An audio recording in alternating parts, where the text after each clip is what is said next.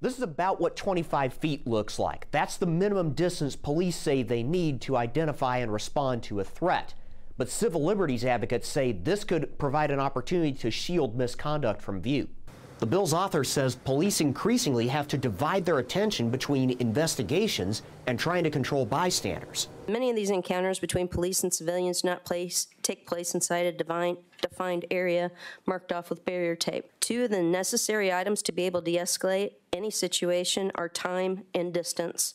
Under the bill, if you come within 25 feet of an officer at an active crime scene and you don't back up when they tell you to, you could face up to 60 days in jail and up to a $500 fine.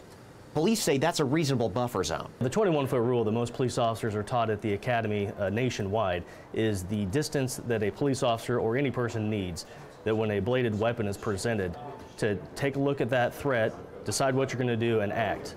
The 21-foot gives us the necessary time, and it's not every time either. Civil liberties groups point out Indiana already has laws against interfering with a police investigation. They note cell phone video taken by bystanders at close range has helped convict police officers in multiple high-profile misconduct cases. If you're in a closed space like this room right next to us, a police officer could order somebody out of view of what's going on, even under this law, and so it would hinder their ability to record. The measure passed the Senate Criminal Code Committee on a party line vote and now heads to the full Senate. It already passed the House. At the State House, I'm Garrett Bergquist for Wish TV, wishtv.com, and like us on Facebook.